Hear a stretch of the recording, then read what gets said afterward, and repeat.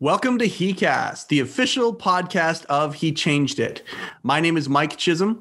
I'm a broken record. Whenever we start these things, I talk about how excited I am to be here. Today, still the same, still excited to be here. I love doing this. It's a highlight of my week. I really enjoy talking to people in the world about men's wellness, men's mental wellness, the things that are happening within that world, and the people that are around that are actually doing things to make a difference. And today is definitely along that lines. We're going to talk to somebody who is endeavoring to make this world a better place in the world of mental wellness in a very specific niche market. First and foremost, if you haven't downloaded He Changed It, what have you been waiting for? It is in the app stores right now. It's a fraction of what it's going to be, but it's there and you can jump in. The communities are hopping. There's lots of resources that are happening within He Changed It. If you haven't subscribed yet to the podcast, please do. If you have, please share it with everyone you know, and let's get this movement rolling. We are taking back the phrase man up, and it is so exciting to be part of this He Changed It movement. I'm so grateful to be part of it, and I'm grateful for the people I get to talk to. Today, we're going to talk to a gal by the name of Rhonda Sawchuk. Rhonda is a safety officer in a world that, you know what, there aren't a lot of women from a percentage standpoint. She works is what we like to call, where I'm from, up north. I come from a place in the world where a lot of folks don't necessarily find the jobs that they would like, that would get them ahead in life. And so what they do is they get on a plane or they drive in a big old truck and they drive up north. They drive to remote locations. They work in oil and gas. They work in mining. They work in all sorts of forestry or construction in big ways on these massive projects that have to do with many of the natural resources. Obviously for our friends in the States, this rings true as well for people in mining or forestry or, extreme agriculture, extreme construction. And these workers will literally leave their families for, days, weeks at a time, months at a time sometimes. And the gal that we're about to talk to is a safety officer in that world, and she has seen problems that need solutions, and she hasn't just complained about it, but she's actually developing a program and programs to help remote workers for the struggles that they go through. Rhonda Sawchuk, thank you so much for taking time out of your busy schedule to be part of heCast today. Oh, thank you for having me, Mike. It's a real pleasure to be here, and thank you for allowing me to share my story. Oh my God, no problem at all. Now, number one, did I nail the description okay? Was that all right? It was perfect. Yes, yes. We love talking to people who want to change the world here. We've got 60 some episodes in our under our belt already and have talked to a lot of world changers. I'll tell you this, as He Changed It was being developed, one of the pain points that was identified very early and some of the feedback that we received instantly were from some of those folks who work up north or are remote workers. It is a different life that people choose when they choose to do this, isn't it? Yes, it is. And, it's funny because I grew up a pipeliner's daughter. My dad was, he was a heavy equipment operator for his entire life. And I grew up without him. I mean, there was some of my friends that didn't even know I had a dad. They were like, oh my God, I thought your mom and dad was divorced. And I'm like, no, he's just away working. Wow. And it was funny because back in that generation, we never saw him for months. They would be gone for an entire winter. And it's funny because when I told him that I wanted to go into the oil field and start a career, he pretty much ejected out of his chair and he said, no daughter of mine is going to those damn camps. Okay, you bring up two questions immediately with that response. The first one is, how was being the daughter of a remote worker, now that you can kind of look back with some perspective, the perspective of adulthood, how did that affect you? That's the first question. And second, why do you think his reaction was so immediate and visceral? Like, why do you think he had that reaction? So those two, if you could speak to that. Yeah, well, like my mom was a very strong, independent lady. She was very handy at things, and sometimes when he came home, there was a bit of a disruption, right? So you have a father figure that's not in the picture, and then all of a sudden he's home. They disrupt the schedule. They got into a lot of arguments. It was my mom's tool shed now, organized the way she wanted it, and as far as him not wanting that life for me, I mean, back in those days, it was pretty evident there was a lot of drinking and a lot of shenanigans. I mean, they were really salt of the earth individuals. They worked hard, they played hard. And right, one thing you did mention is that there was not a lot of women in the industry. So it really was an old boys club generation. And some of the men there did not even like the idea of women out there. So it was a slippery slope. Yeah. So he that was on the laundry list of reasons why he didn't want you to do that. I can tell you this. So in my day job, my career is in the financial service field, and I've got a couple hundred clients, and insurance, investments, financial planning, that kind of thing. And I'll tell you, a segment of my client base are exactly what you were talking about. They're people who this is the life they've chosen. This is how they've chosen to go through life. And I'll tell you this: when the apple cart gets upset, sometimes these types of industries have hot periods and slow periods, right? And during the slow periods, if a couple or a family is used to one of the members of that family being gone for 3 weeks, back for 7 days, gone for 3 weeks, or even longer. If something changes and suddenly that person is back in the household 100% of the time, let me tell you, I've seen my share of people who don't survive that, couples who don't survive that from a family standpoint, because the changes are so drastic to when the person is in the house and not in the house. And it takes a strong family to live that life. Yes. And it's funny because one of my 5 core topics, the last one was breakup. And I don't know if you're familiar with the term breakup. It's kind of when a project ends and everybody goes home. And so I called it breakup and hopefully not your relationships when you get home. And I've heard so many of the oil field wives complain, like as soon as he comes home, he throws a wrench into our schedule. The kids are acting out. And then they're also sitting idle. So the spending starts. Absolutely. And I've also heard the oil field wife say, like, why does my 8-year-old have a $1,200 iPad? Yeah. And so I think they're trying to make up for the lost time in material possessions. They're like, oh, well, we're going to buy a boat. It's about $120,000, but let's just go and do this, And then you're right. We hit that slow period. And then that lifestyle still has to be maintained. Yep. And then you see the troubles start. Yeah. And I mean, we can do an entire podcast on that from our perspectives, respectively.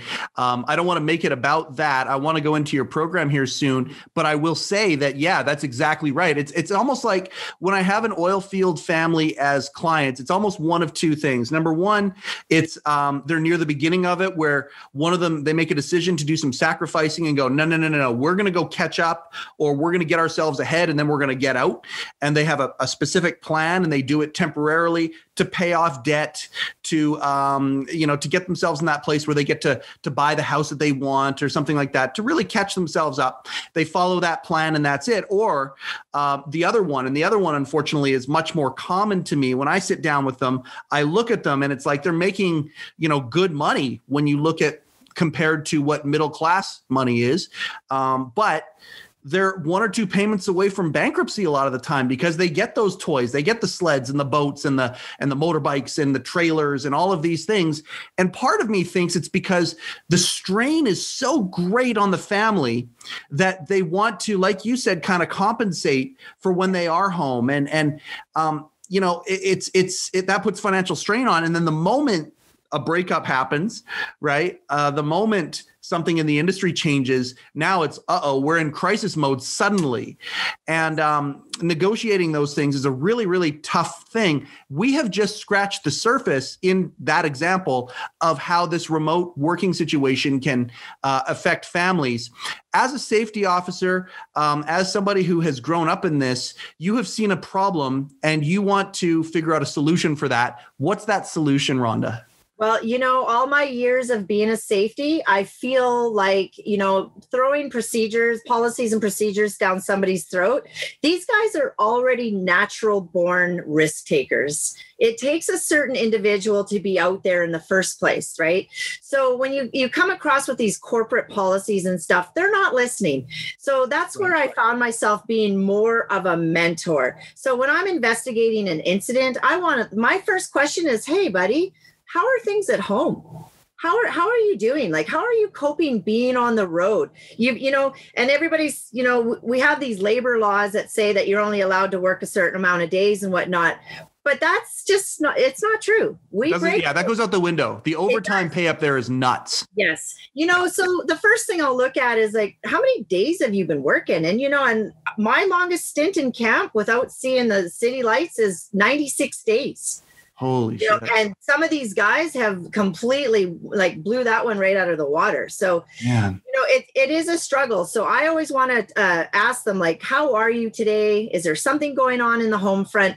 Because if there's something going on in the home front, they're not going to care about a policy and procedure. Let's get to the heart of the matter here, I got to ask you about that, because one of the things that He Changed It is all about is creating a space where men can kind of take the armor off. Yeah, we're using the word to death because it comes up every friggin' podcast we do, but it's vulnerability. It's being able to actually take the armor off. Now, if I'm an employee that doesn't enjoy, I just kind of sign on the dotted line. I understand the procedures and I just want to work. Right. And I'm in that place where I've got that armor on. What is the typical response when you, as a safety officer, actually ask them human questions like that? Do most of them open up right away? Do some of them, does it take some digging to get there? Do most of them not open up? What's the response to that? Well, I've had an amazing ability to have those conversations, and that's why I'm branching out into this project, because yes, I've had the amazing ability to bring that out in them, and they do open up. They open up immediately. And then I find out a little bit more about them and what's happening at home. And these men are struggling. They are struggling behind closed doors. Yeah. And there's a stigma attached to mental health. The old boys club, they were told that, suck it up, man up. And you're right. I want them to take the armor off. I want to provide a safe space where they can to talk to somebody. And actually the mining industry, they have regular maintenance programs where somebody does actually come in and talk about suicide awareness, mental health. And then they have a 45-minute crew talk. And when they do those types of interventions, I want to call it almost, all of a sudden, employees are using the family assistance programs tenfold. So, and a lot of the times, these men don't even know that these programs are there for them. Yeah. So it's one of those things where we put the blinders on until the brakes go, and then we really realize that there's a problem, and we see a lot of that in the people that we talk to, and it's interesting hearing your perspective on that. So you saw a problem. I want to go back to sum up what it is that you're doing exactly, what the program that you're developing right now. What is it called? Who is it for? And what is the expected or the desired outcome of it? Okay. Well, I have a safety company called Enduro Safety. And my project is going to be a bit of a spin-off from Enduroproductions. Yep. And I'm going to hit 5 core topics. And I'm going to hit those ones specifically because that's the ones that I have experienced personally and have observed in all the workers. The first one is fear of abandonment, the separation anxiety, which can cause feelings of jealousy, anger, loneliness. The second one is loneliness and isolation. and social anxiety, because you got to think, you take somebody that may have social anxiety issues and now you put them in a camp with 2,500 people and a culture that is like fit in or fuck off. Yep. And that is a coined term out there, FIFO. So it can be terrifying for some of these new young workers too. Hold on a second. Fit in or fuck off? Fit in or fuck off. That is a coined term. So now, does fitting in ever challenge certain individuals' moral code or their individual, core beliefs that they've grown up with? Absolutely. I mean, there is a lot of coined terms out there, such as snatch in the patch. Oh, yeah, that's a real favorite one of mine. Pipeline mafia. And the one that's coined mostly that you'll actually see embroidered on different logos and stuff, hats and hoodies, is HAF, which means hard as fuck. Okay. So you get people that are new to the industry and now they're faced with like a pipeline mafia. It's terrifying for people. And it's also really terrifying if people need to report unsafe conditions too, because, you got snitches get stitches, it's terrifying for some. I hate to make this analogy because again, it's not that it's all bad, but at the same time, the bad needs to be fixed. And so, it almost sounds, in those respects, it almost sounds like prison. It can be, yes. I mean, and that's funny that you're part of a gang. Yeah, for sure. And then and that's the problem with the mental health issues, right? These men are told to be tough, hard as fuck. And we don't talk about our feelings. But then all of a sudden now you hear about the drugs and the alcohol and the suffering behind closed doors. And they're on their second and third divorce. And, so we need to talk about this. And yes, we may, and that's the problem with the corporate world, the ivory tower with their policies and procedures. These two groups are not talking the same language. Yeah, they're not compatible in that regard. Yeah. And that's where I want to bridge the gap. I want to bridge the gap and talk to the people in the field at their level. I speak their language. I'm one of those people. I am hard as fuck. Because I'm not a corporate safety. I'm in the field. So I've stayed in the camps. Yeah. I'm out in the 45 below zero temperatures and whatnot. So I've been there. I've lived it. I want to get to the other three points that you want to cover, but you used a phrase earlier that's really important to us at He Changed It, especially. You used the phrase "man up," and you use it in the context of, hey, you got to man up, you got to be part of this, you got to fit in, fuck off, that kind of a thing. One thing that we're trying to do here is we're ambitious. Like we think we're thinking big, we're shooting for the moon and the stars and beyond. We want to take back in the culture. We literally want to take back the phrase "man up," and we want to change the definition of it. You got all these movements that are taking back phrases that have a negative connotation to them and making it good. We're taking back the phrase "man up," and what we want manning up to be is exactly what you're fucking talking about. It's recognizing that everything isn't good, and literally taking responsibility for that. Right. And let's move towards finding solutions to make things better. That's what manning up should be. And in this culture of 2021, I believe that the culture is moving to a place that demands that. The problem is, how do we do that? And that's where He Changed It sees the hole in the market. You clearly see the hole in your industry that you can go and you can fill. And that's really exciting. I'm already excited. You've told us 2 out of the 5. I'm really excited about that. What are the other 3? The 3 are drugs and alcohol and peer pressure, because with that HAF culture, there's a lot of peer pressure, and peer pressure could lead to unsafe acts. And also with the drugs and the alcohol, fit in or fuck off, right? Right. And that's a huge problem where it's a huge, and we're not just talking, 15, 20 beers too many, although that is a problem too. It gets into some really hard stuff. Oh, absolutely. The cocaine, the hard drugs. I mean, it's no secret, right? And everybody always asks me, well, aren't you guys drug tested? Oh my God. Yes, of course. We're drug tested. Yeah. But what does that exactly mean, right? A lot of that to me is the corporate companies wiping their hands of it. They're like, okay, we're covered. Bingo. It's not a liability because now we've tested everybody. But how about we change the culture instead? Yeah, exactly. Yeah. And the fourth one, which I think is really important for a lot of supervisors, people who are in a leadership role, is work-life balance. Oh my God. They do, like, if you've ever been around a pipeline superintendent, their radio, their phone, their emails are 24/7. I don't even know where those guys sleep.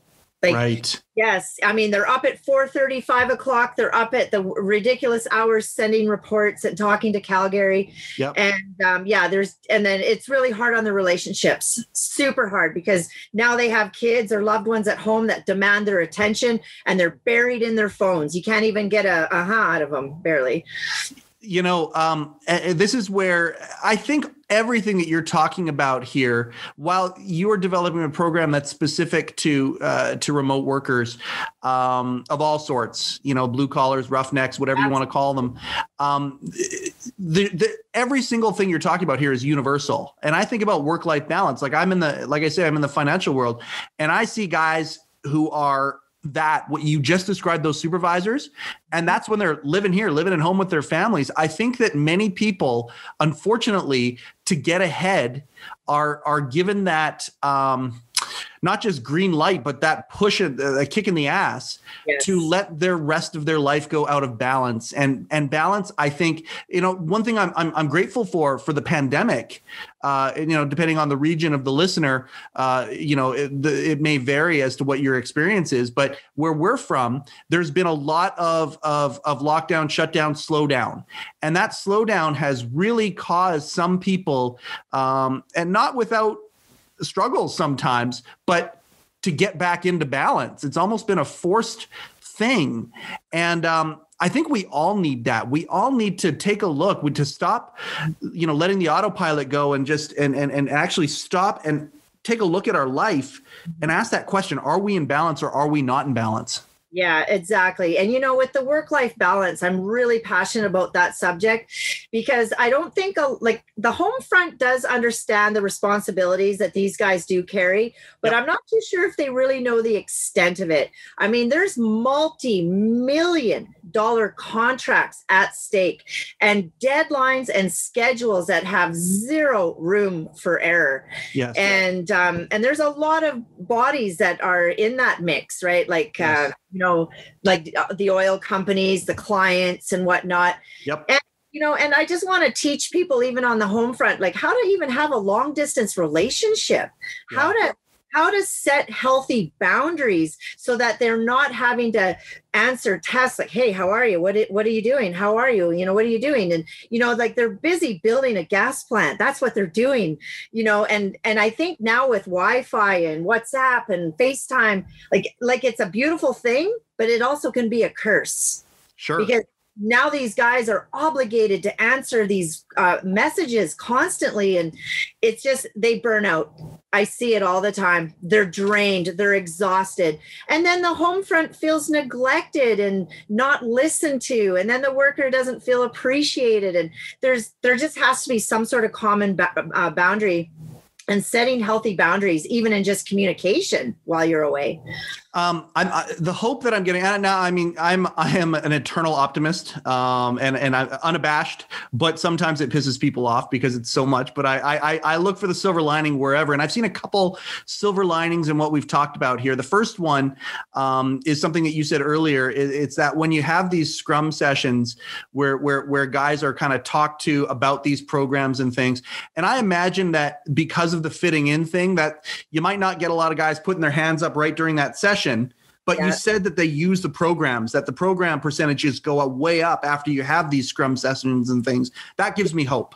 Yes. The second thing is that we got people like you who are also recognizing this and saying, okay, we need to make a change and we need to create more of these tools. We need to make this conversation louder, and we need to recognize that we do live in a new world where before it might have been, 15 years ago, I can imagine it would have been like, okay, dad or maybe mom, but mostly dad or hubby or whatever boyfriend is going to this camp, and they're going to talk to you every 3 days or so, because that's when the opportunity will arise for that to happen. Now we live in an instantaneous connectivity world. Yes. And for all the good that it does bring us, it also brings us, there's a double-edged sword there. Yes. And just hearing you as a safety officer recognize this, I get a lot of hope out of that too.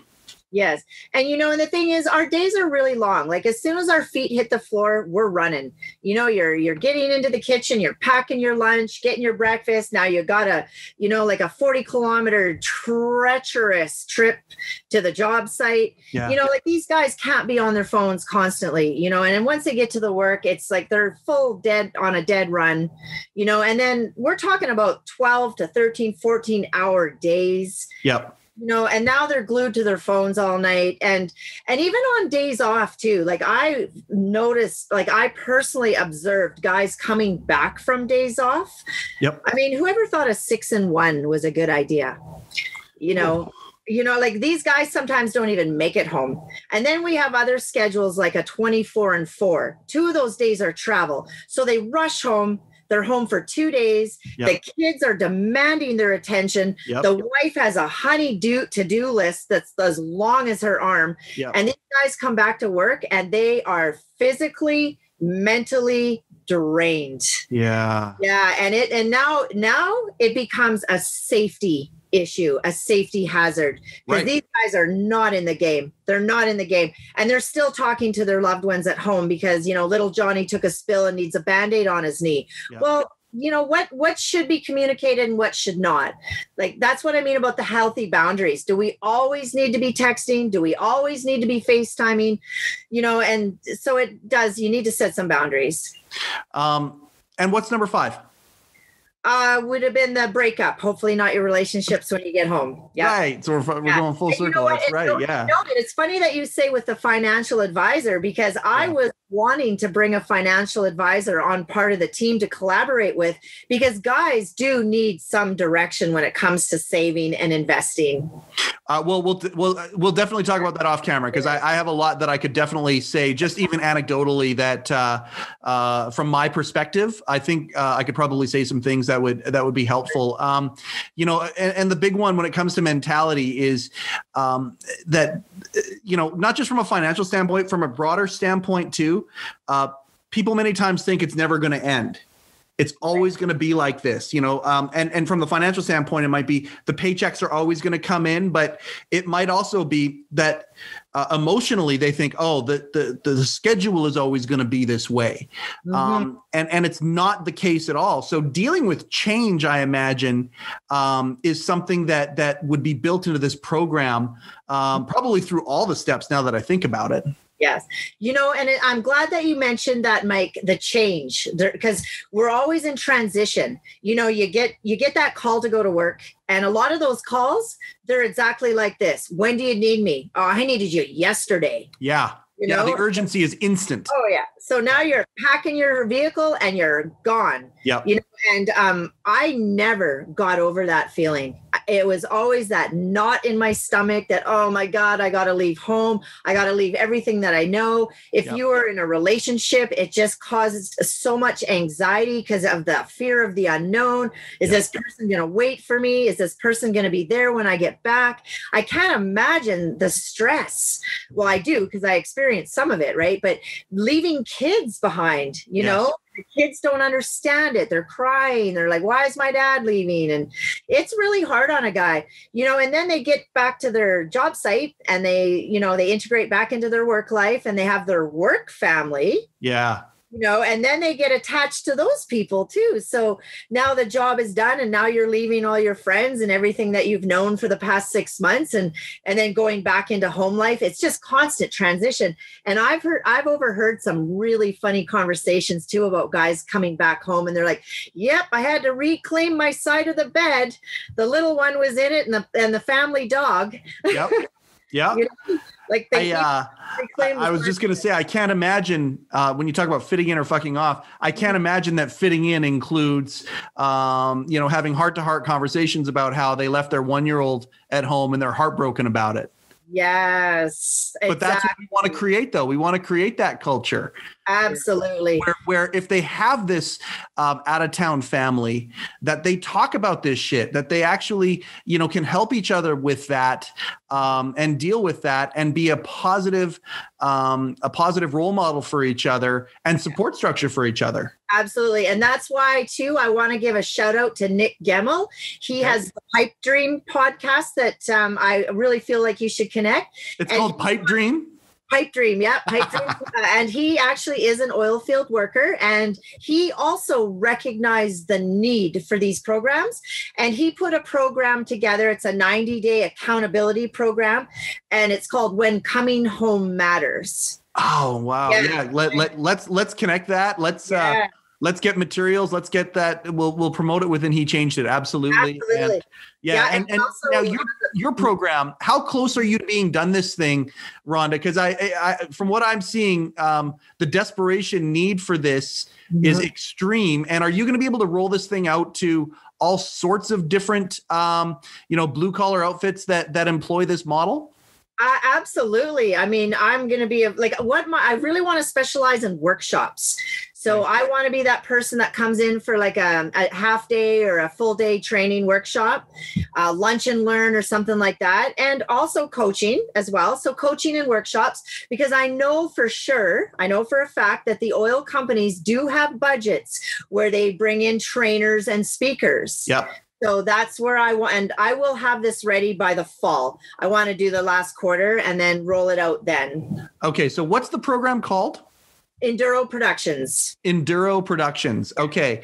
I don't want to finish up quite yet. I know I told you it was going to go by fast, and we're already kind of heading towards the close. I don't want to be there yet, but right now I want to take this time.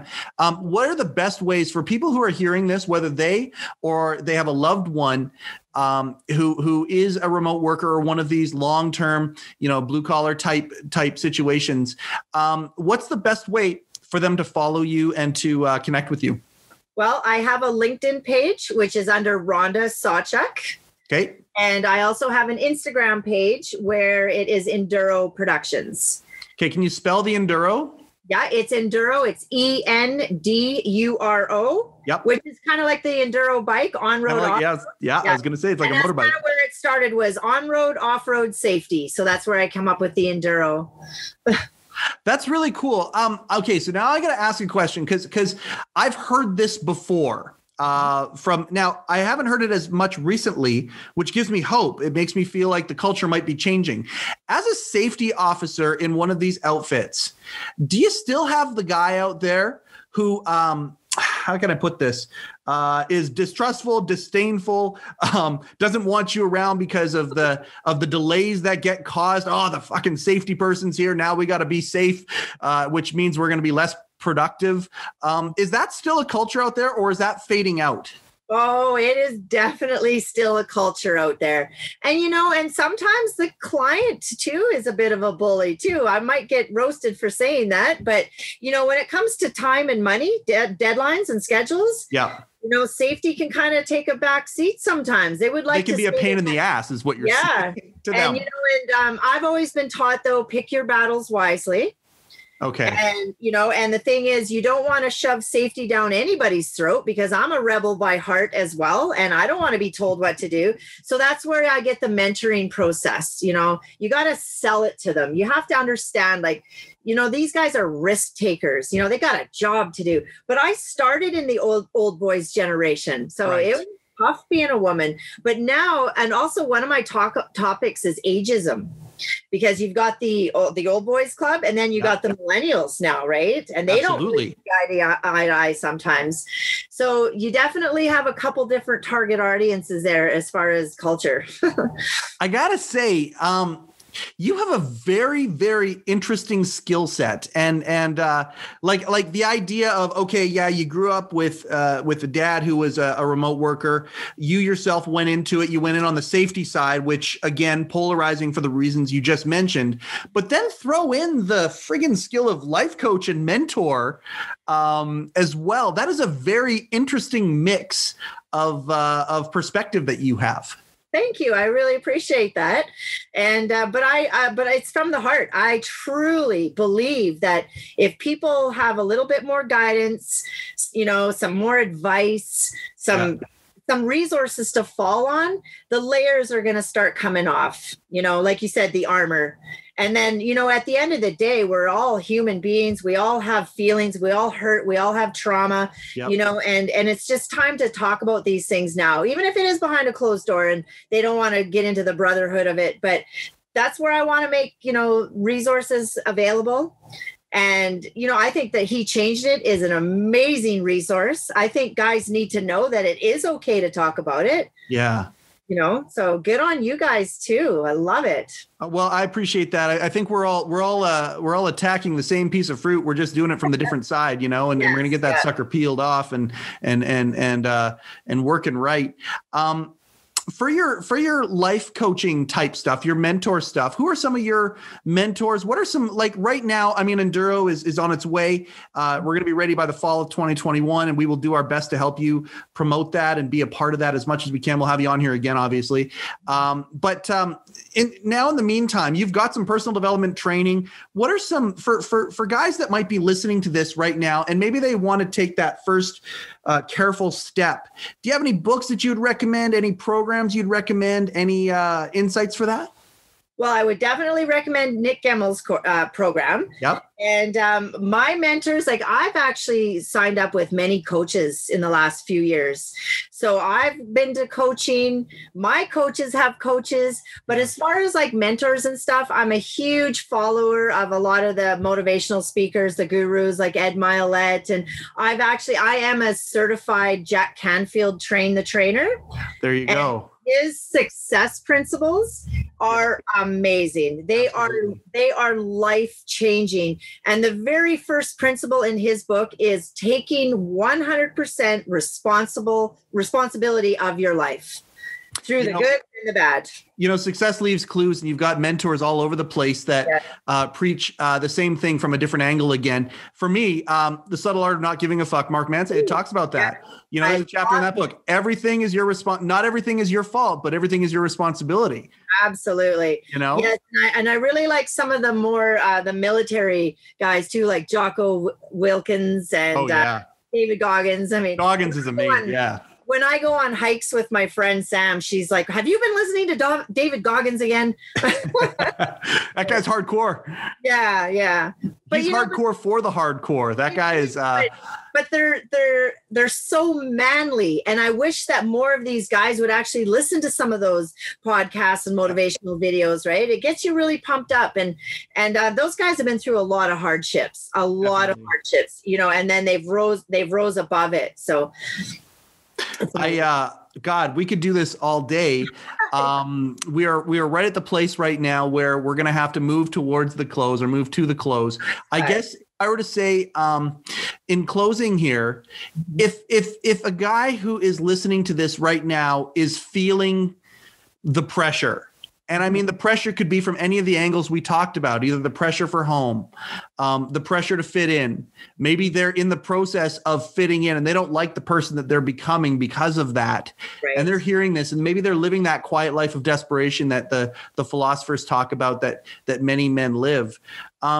What advice would you have for them right now as a next step?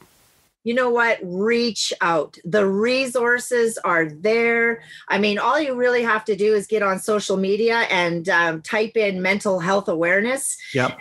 And the resources now are plenty. So you just got to resonate with somebody. Just, find somebody, talk. There's a lot of resources now through the family assistance programs. Yep. Use them. But the thing is, a lot of guys don't know that they're there. I appreciate hearing that. Would you please throw out your LinkedIn and your Insta again, in case there's somebody who wants to say, you know what, I really like what this Rhonda gal is saying. I trust what she's saying, and maybe she can help me a little bit here. What's your handle? What's the best way to get you? And I actually really do encourage anybody listening, even if it's the family on the home front, do reach out to me. This is why I'm doing it. So on LinkedIn, it's Rhonda Sawchuk, Rhonda Sawchuk, and the Instagram is Enduroproductions. That's amazing. I just want to say thank you so much for taking time out of your busy day as you're doing your day job, and then you're building your movement here. Thank you for taking time out to be part of this. You've got a friend in He Changed It. I know that you and the team are gonna have all the socials exchanged, and we're gonna share everything for each other and get it out there as much as we can. But thank you again for wanting to change the world. We finished where we started, and I think people might have a better idea now of how you're actually doing that. You are somebody that doesn't just focus on the problem, you're focusing on the solution. Rhonda, thank you so much for what you're doing. No, thank you for having me as a guest. I really appreciate it, and I believe in what you're doing as well. So we'll make two of us. Iron sharpens iron, my friend. Yeah. That's it. They go by so fast. That's another episode. I am grateful to be doing this. I'm sad that the episode is over, but at the end of the day, we're all moving towards a better goal. So if you haven't downloaded He Changed It yet, what are you waiting for? Go get it right now. It's in the app stores, both the Google and the Apple stores. Share He Changed It, share heCast, and share Enduroproductions. Thank you very much for taking time out of your day to invite me into your ear holes or your eye sockets. I appreciate everybody who is part of this already, and the people who are yet to be part of this. Welcome. My name is Mike Chisholm. This is heCast, the official podcast of He Changed It. Go change something.